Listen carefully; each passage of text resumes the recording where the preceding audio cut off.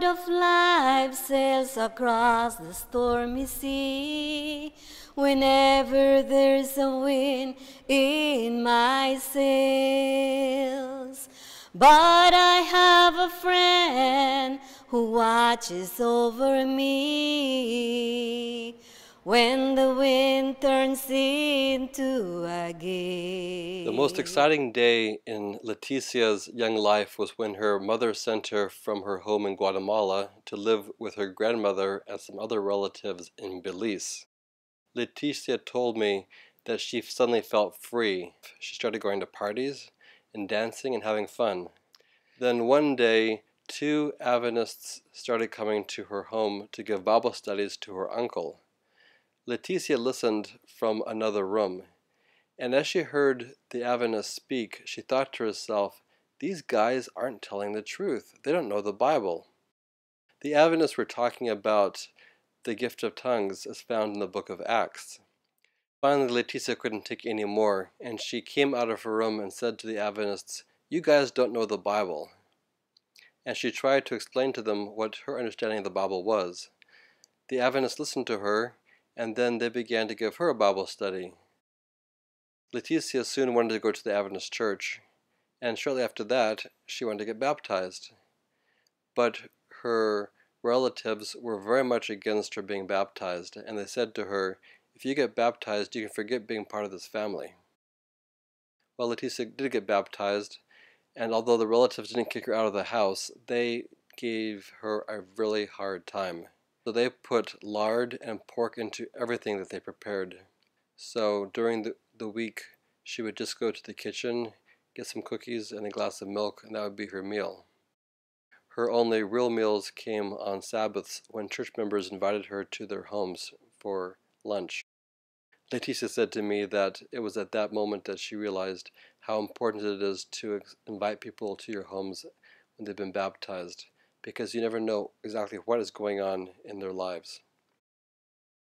Well, things got worse and worse for Leticia at a relative's home, and finally she moved back to her mom in Guatemala. Shortly after she moved back to Guatemala, she met a young man who would become her husband. Leticia told me that God really blessed her marriage. She and her husband planted 3 churches in Guatemala and Belize. They have led more than 1,000 people to baptism. Leticia's husband has now passed away, but Leticia remains very active in community service. In fact, Britain's Queen Elizabeth II recognized Leticia for her community service in 2016. But Leticia said to me that even more than being recognized by the Queen, she is really longing to one day hear from God's own lips, "Well done, my good and faithful servant." I know the master of the wind. I know the maker of the rain. He can calm the storm, makes the sun shine again. I know the master of the wind. Sometimes I soar like an eagle through the skies. Among the peaks my soul can be found. An unexpected storm may drive me from my heights, bring me low but never brings me down. I know the master of the wind. I know the maker of the rain. He can calm the storm, makes the sun shine again.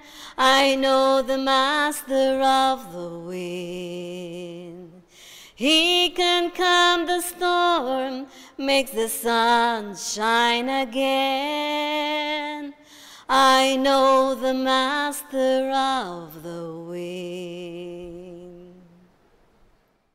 You can read the full story by clicking on the link below this video.